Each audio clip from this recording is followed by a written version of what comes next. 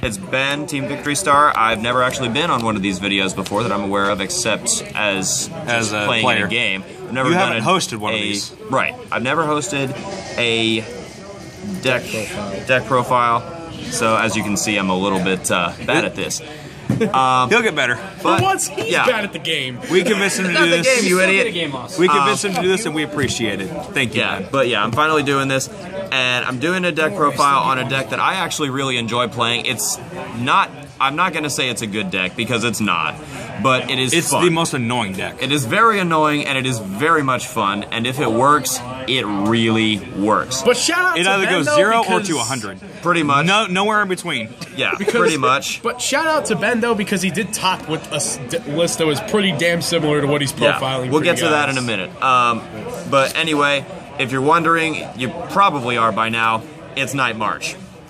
It's in the description. It's on the title. Yeah. 4 Joltik, 4 Pumpkaboo, 4 Lampent. Because he's not retarded. If you run anything but this, if you run anything but this as far as your Night Marches are concerned, you're either bad at this game or you're going to get a game not loss running because you're Night running March. 5 of 1. You just stop running Night March if you don't run a 4-4-4 line of these. Please but I don't have 4 of the Joltik. This is the only way to do it.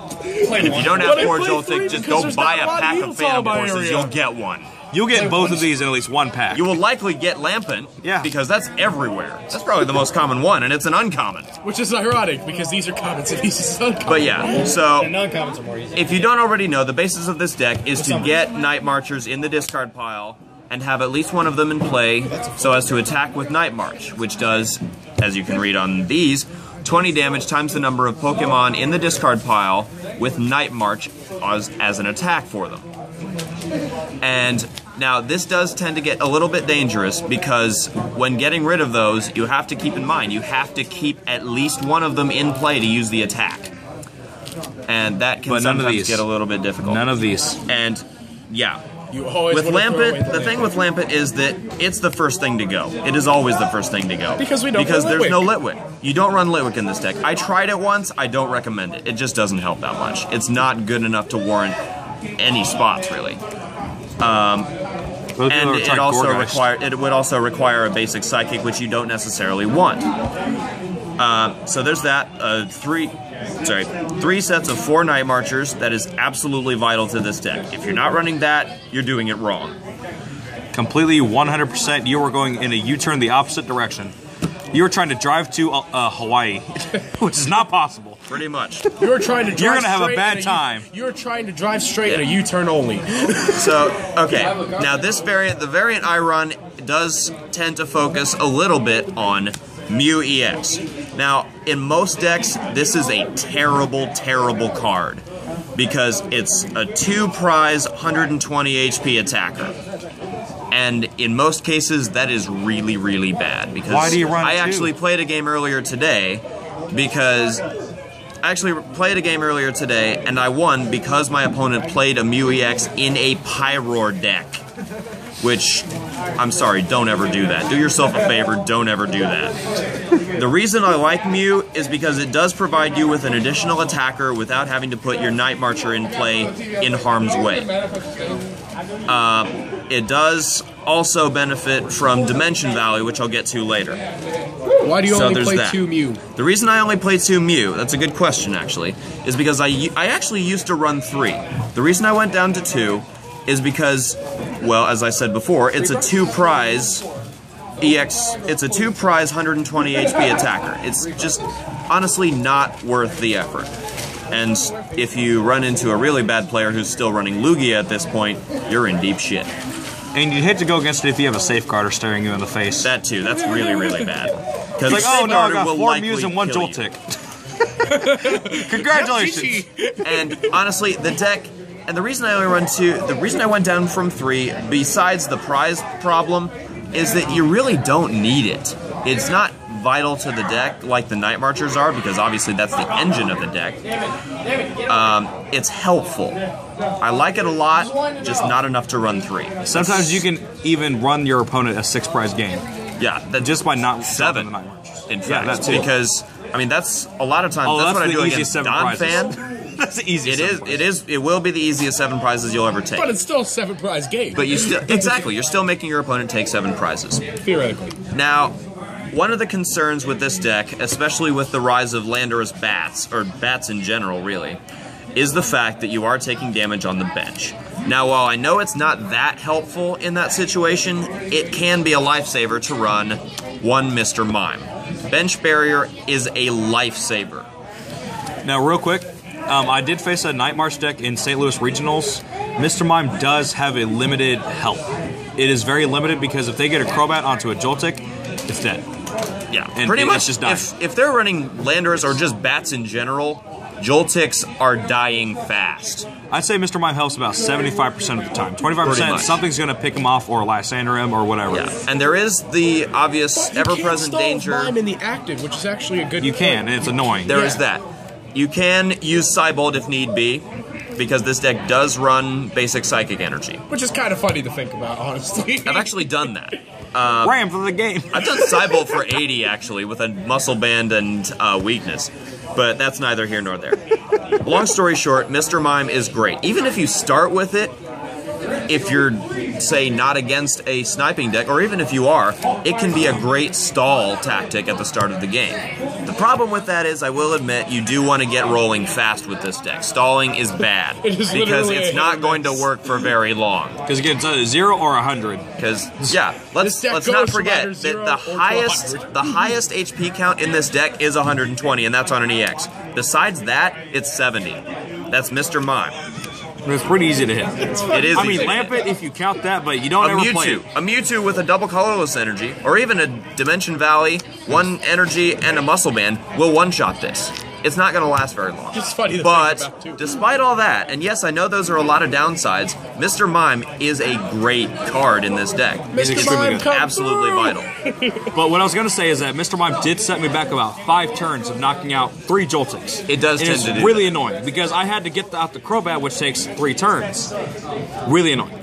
It really is. So it can stall for a while and save you the game a little. So yeah, so that's our Pokemon line. We got 4 Joltik, 4 Pumpkaboo, 4 Lampent, 2 Mew EX, and then 1 Mr. Mime. So 15 all Pokemon in total. It's really all you need for this variant. 12 base. Don't run Sigilif like other bad players. Yeah, don't do that. Please, dear God. Do yourself a favor, don't do that. Just try to get it as fast as possible. That's all you need to do. I play it, so I start with it, so I can prepare for my Night Marchers on the bench. No, you don't. That was actually an excuse I heard, and I was like, no, stop. No, you don't. Okay, on to supporters now. Pretty standard for Professor Sycamore, or Juniper if you prefer Juniper. How dare you? Personal preference. Out of the 3 of us, the 2 of us play Juniper, you play Sycamore. I use what I've got at my disposal. I happen to have 4 Sycamores handy at the time. I have 4 Sycamore on my other 2 decks. Because they're Primal Clash. This is pretty much a no-brainer for this deck. I mean, it discards Night Marchers, it gets them in the discard pile relatively early. Running 4, you get refreshing hands pretty quickly. And there's really no downside to this card in this deck. Most of the stuff in the deck, you can actually afford to do without. You're not often going to be discarding a lot of stuff you need with Sycamore, and that's why it's so good in this deck. It's great in every deck, but it's especially good in this. So 4 Sycamore, I know pretty standard for almost every deck, but especially good in this one. Now, I get a lot of heat for this. I only run 3N. It's arguable, but 4 is better. Some would say 4 is better, but honestly, in this deck, if you're rolling pretty quickly, you do not want to be drawing into ends. It's almost like Speed Lugia. Because it is a little bit like that. Because if you're not rolling fast, you're in trouble anyway, and N is not going to be that much better than, say, oh, I don't know, Colress. Did you play 3N when you played top 8? I did. Okay. I did run 3N when I placed top 8 in Swiss at the Avon City Championship. And as for the Avon City Championship, once I made top cut, it did not go well. Don't take Laserbank. I basically got double donked in the first round of that just because, first off, Laserbank against Joltik is not a fun thing. Second, my opponent was running Seismitoad. That is not fun. I will say this, I did play a Seismitoad deck in the first round of that tournament. And I actually somehow managed to get 8 Night Marches in the discard pile turn 1, which is your only hope against Seismitoad. You have to be knocking them out early. Yes. I just got insanely lucky that game. Seismitoad, you should consider it pretty much an auto loss for this deck. Partly because you don't have a whole lot of HP to work with, and partly because item lock is bad. I saw this person playing next to me. They dropped a Pumpkaboo active. Their opponent had a Seismitoad with a DC muscle band. Played Verbank, the Juniper. The guy was really nervous. He whiffed the laser, and the guy got a Night March out turn 1 for 200. Got him. It hurts. Yeah. Like we've said it before, we'll say it again. This deck, if it sets up, it kills.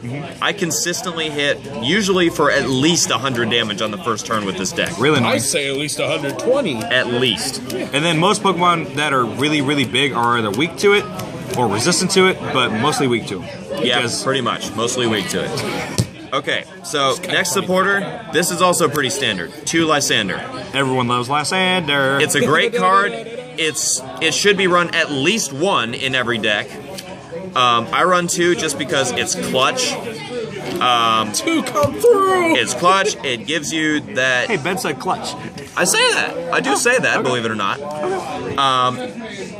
It can bring up, say, I don't know, something that's actually weak to a Pumpkaboo or something like that, early game, like Mewtwo. Let's say your opponent was stupid enough to bench a Mewtwo and you had a Pumpkaboo with 5 Night Marches in the discard pile. GG. They messed up. You done goofed. So, and one of the best supporters in the game. Again, one of the best supporters in the game. It should be run in every deck, at least one of. And funny thing, I like how Catcher was a $15 card when it released, but now Lysander's supporter is only like $1. Yeah, it's a funny story about that actually, is because when Boundaries Crossed first released, I went to a pre-release, I pulled a full art Landorus EX, which, as you may know, is now a $40 to $50 card, depending on who you ask. At the time, it was up there as well. But also at the time, Pokemon Catcher was a $15 card. And I didn't have any at the time. I was still getting into the swing of getting good at this game. So what I did was, and at the time, in my defense, this was a really good deal. I traded my full art Landorus EX for 4 Pokemon Catcher because I desperately needed them. And that it was a good deal at the time. Now it's a deal. Huge ripoff. Yeah, if you don't, like please worth. Do yourself a favor. Don't ever do that now because it's just terrible. Okay, back on topic. We got the 2 Lysander. Saw someone trade a Mewtwo promo for 4 Muscle Band. And I was like, Jesus Christ, because it's worth it. I'm like, about level now, annoying. Actually. But anyway. Yeah. I recently did this. I do like this. Just, it works as a one-of. I run 1 Skyla. It's good for getting that battle compressor, or that switch, or that muscle band, whatever you may need at the time. Even the computer search, or whatever you choose to run as your ace spec. I run computer search, but we'll get to that later. Skyla, when it came out in Boundaries Crossed, I sat down, looked at it, and said, this is going to be run in pretty much every single deck. And it should be. It's a great card. Karina wasn't... Okay, backtracking, Karina was not a thing back then. And nobody saw that coming, and that was like 8 sets later or something. True. But yeah, so Skyla, I have always loved Skyla. She's one of my favorite gym leaders in the video games. She's one of my favorite cards in the trading card game. So, I only run the 1, but you really don't need more than that. And we'll get to why in a minute. And I'm going to catch some heat for this next card, just because most people think it's silly. I run 1 Shauna. Why? Just because late game, as I was talking about earlier, late game N sucks. It's yeah, you might be hurting your opponent with a new hand, but let's be honest, if you're playing N late game, it better be because you need something, and if you're doing that, you probably want Shauna instead. It's a shuffle your hand into your deck, then draw 5 cards.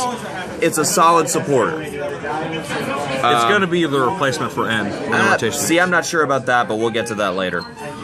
So yeah, 1 Shauna, and for a different time. That will round out the supporter line. Now, onto item cards, the biggest part of this deck, as well it should be.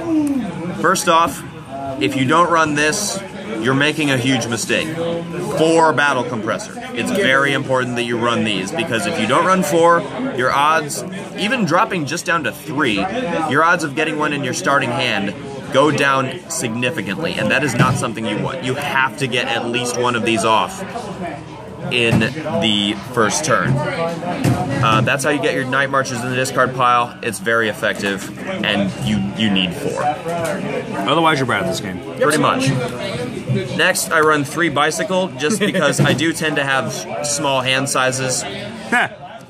Shut up. One of my favorite cards in the game, to be honest. It's a great card. It's actually one of my top draw cards until you have 4 cards in your hand. Yeah, there are times when you can't play it, but it has been huge for me in this deck. It's good because if you have no hand, but you have a Skyla, you can Skyla for a bike, then bike for 4. Exactly. Yet another use for the ever-versatile Skyla. Explosive draw out of nowhere. It really is. Does it kill you that you have 2 reverse bike and 1 regular? A little bit. It does. And when someone drops a bike and you're going against them, you're kind of crying a little because you're like, okay, they can bike for whatever they need. Yeah, just a little bit. Okay, next, very important, at least 3 Ultra Ball. I run 3 just because I found I didn't really need 4. And you probably won't either. But if you want to run 4, that's fine. I personally prefer 3. You can discard a Night Marcher to get another Night Marcher and then Sycamore it away or something like that. Or you can get He does that very Mr. often. Mime. It's really annoying. It's great. I love it. It really helps the way the deck runs. It also irritates me that I have 2 Dark Explorers and 1 Plasma Blast Ultra Balling. I got 2 Plasma Blast. Shut up. I'll help you out. Next, something very, very helpful. On the off chance you are, say, 10 or 20 short on your Night Marches in the discard pile, Muscle Band. Very, very important. I run 3. You could run 4. It really doesn't matter, but you have to at least run 3 just because of the way this deck runs. Megas and Primals are becoming a thing. That helps you hit that magical 240. It does. It's unlikely, but it is possible. It does happen. I've done it before. And that's when you run 4 now. You might. I might consider doing that. I'm going to test this a little bit later, see how it works, just see what it does against the new decks. Alright. As we've said in another video, we do tend to prefer running 3 rather than 2 Versus Seeker. This deck is no exception.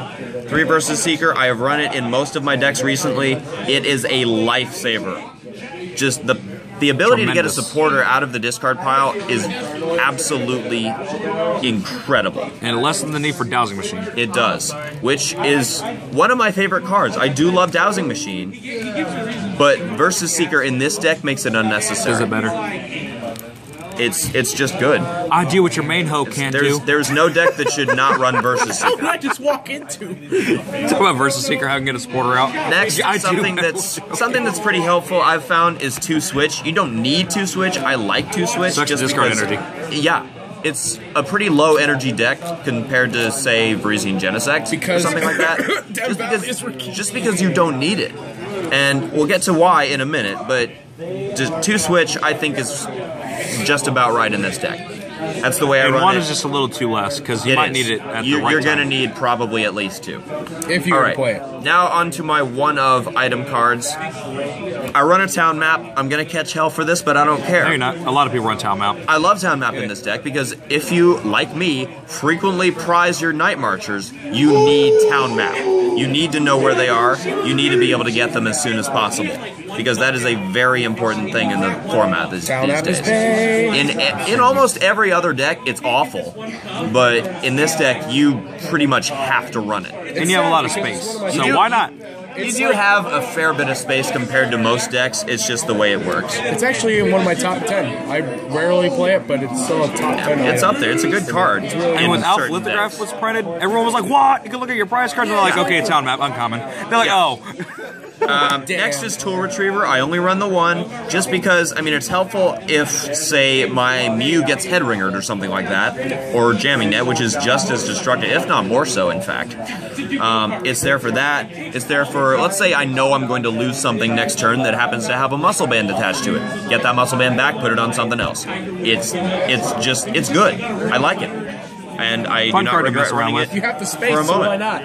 I used to run 2 of these, but I went down to 1 recently, Startling Megaphone. I think every deck, pretty much, should run at least 1 of these. Even if you don't have abilities. Right. And because Garbodor isn't as much of a threat as it used to be. But it's seeing more play now. I do think it's going to see a little bit more play just because of Crobat, but beyond that, your bats are going to kill the Trubbish before anything can happen. That's true. But even so, even without Garbodor being a huge presence in the format, Startling Megaphone, just play it at the right time, you can completely screw your opponent. And that is something that this deck loves doing. Hard Charms and Salty Donut is probably the most annoying thing ever. It really is. Getting rid of that? That's hard against this match. Especially if they're running Shadow Circle and you're hitting them with a Joltik for bad. weakness. That's you have no really weakness. bad. So, and they're reducing by 20. So get that off there. Hit for as much as you Starling can. Megaphone, I love it. It should be running pretty much every deck. And now on to the ace spec. As I said before, Computer Search. It's great. You need consistency in this deck. Dowsing Machine, you really don't need it. And the great thing about Computer Search in this deck is that you need those double colorless energy. We'll get to that in a minute, but double colorless is vital for this deck. And this is the only card in the format, aside from upcoming Town Map. Keep in mind, this is back from before Primal Clash came out. And keep in mind, this is coming from three different players who all like Dowsing Machine more than Computer Search. So when a deck really needs Computer Search, I think the only other deck that needs it more than this would be Toad, because Computer Search for DC. Yeah, it's just the way it works. Sometimes you just need it. When you rely on your special energy, Computer Search is your go-to card. Almost exclusively, yes. Yes. So, like I said, I prefer Dowsing Machine generally, but not in this deck. You do need Computer Search. Alright, I do have 3 more trainers in here, and this is a very important card, Dimension Valley. You can probably figure out on your own, but I'm going to tell you anyway why this is a vital card in this deck. It reduces the attack cost of both Pumpkaboo and Mew by 1 colorless. And with the way Mew and Pumpkaboo work, let's say you've got a Joltik on the bench and a Mew active. With Dimension Valley in play, you can attack with Night March for 1 energy. Not even a double colorless, just a basic Psychic or a basic Lightning or whatever. Why do you run 3 and not 4? I run 3 just because people find 4 is standard. Some do.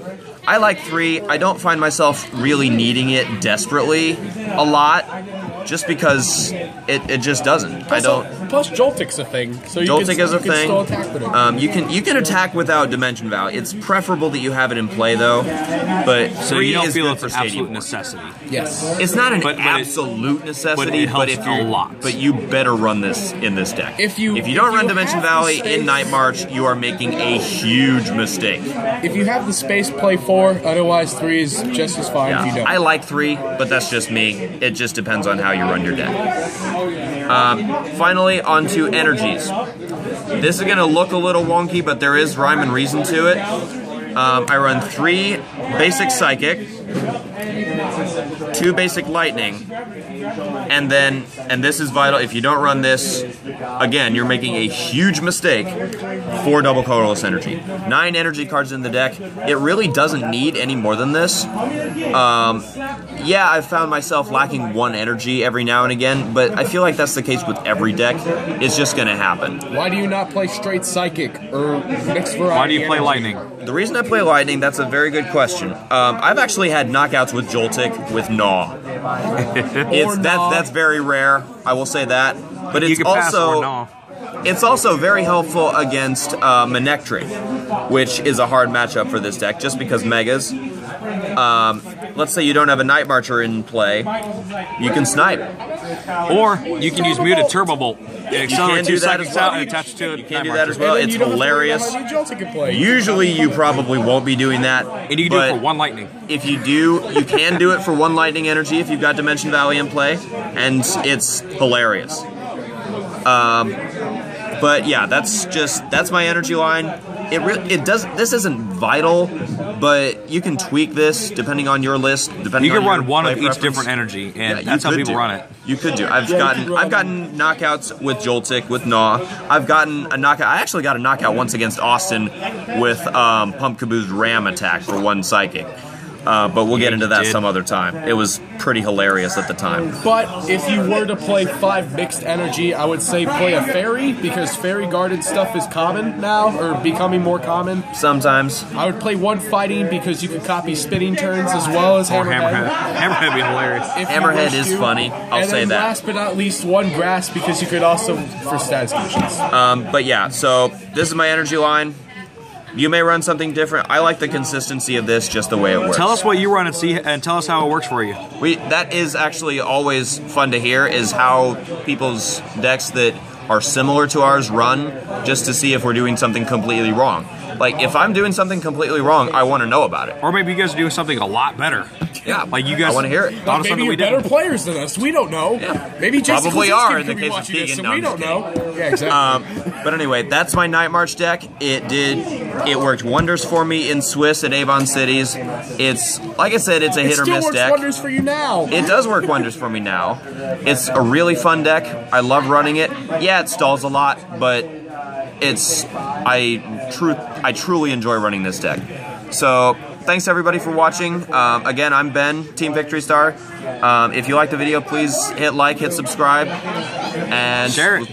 Share it if you want. We'll see you next time. Thanks.